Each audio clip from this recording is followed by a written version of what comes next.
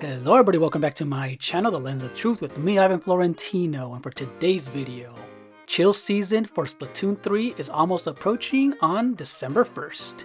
And we've been getting so much information on Twitter and with a recent drop on YouTube with the latest update where it features a returning stage from Splatoon 1, Bluefin Depot, and a brand new stage called Robo Ramen. This is going to be a huge update for us Splatoon 3 players, and I can't wait.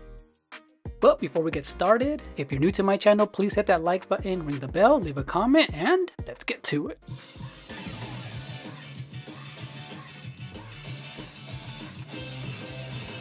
So when this random trailer dropped, we got a nice surprise with this pretty cool, trippy looking trailer featuring Harmony. And not only was a brand new stage revealed called Robo Ramen, but we got a brand new special which I was not expecting. So this is modeled after some type of a tear gas canister, and when it pops open, it reveals a screen that you can't see through and you're able to shoot through it.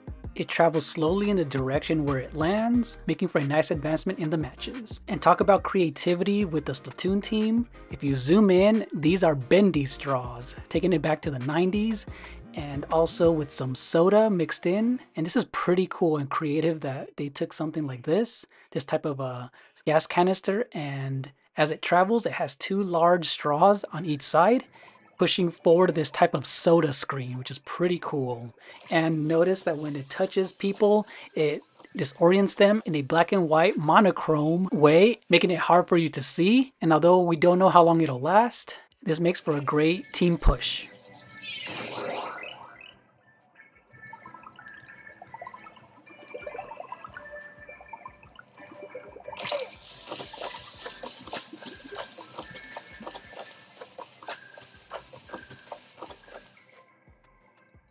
Now, if we take a look at the brand new stage, Robo Ramen, it looks to be a nice variation when it comes to not being so much of a hallway type of stage. Hopefully there's a lot of verticality, just like the brand new stages that we've been getting, where it doesn't feel so samey, but we'll see when we get to it. But this is a nice idea to have.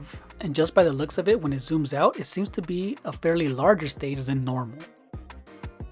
Now, another exciting thing, especially since I've played Splatoon 1 back in 2015, the return of Bluefin Depot. That's pretty cool because it's been reworked, and although it wasn't one of my favorites, it still was a fun stage, and we haven't seen it since the original.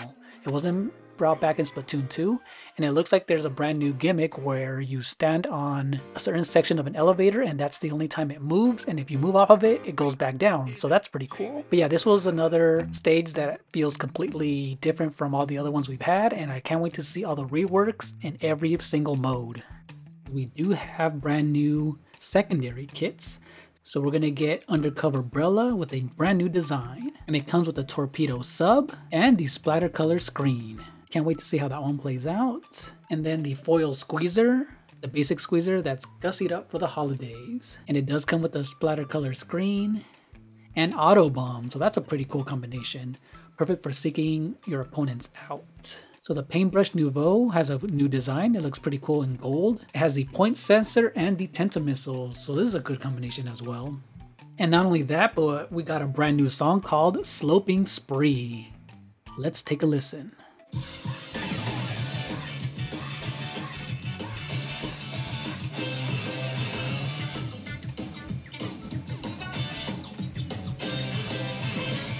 Alright, and then not only that, we also get the Reflux 450 Deco.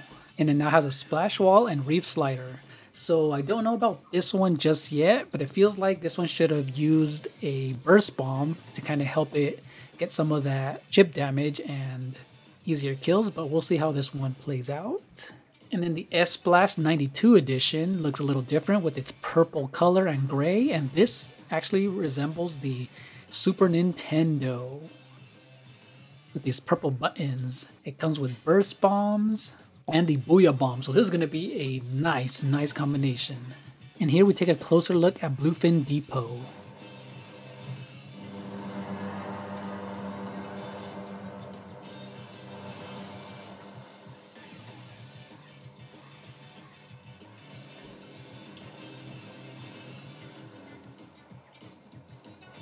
So here we have a closer look at those elevators.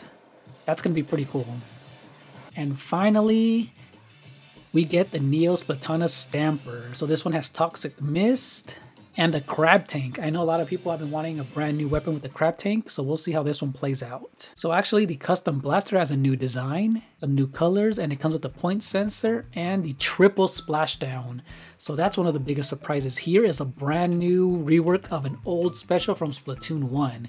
And I know we did get the basic special in the story of the game, but here is a brand new, the triple splashdown special, which is insane. I know people data mined it a long time ago, but here we have it, a reworked special from the OG Splatoon 1.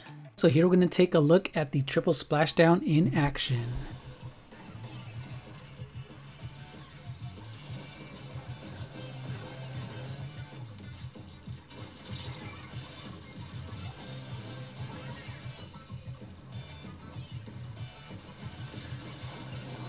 Also, it looks pretty cool because you actually have two almost hologram looking clones of yourself that do the other splashdowns. That's pretty cool. This is a nice rework because the game, you in the original, or actually in Splatoon 2, you're so vulnerable and you were able to be killed super easy. Oh, and you can actually take some of them down as well. So we're going to slow that down just a little bit. Oh, so yeah, it does look cool. They're actually two fists. I thought they were two clones of yourself, but they're actually two huge fists. And now with so many specials, I want to see how it's going to affect the entire meta, but it's going to be a variety for sure. So what did you guys think of this new update? And I'll be going into more detail as soon as I play it in a few days. So thank you guys so much for watching, and see you next time. Bye-bye.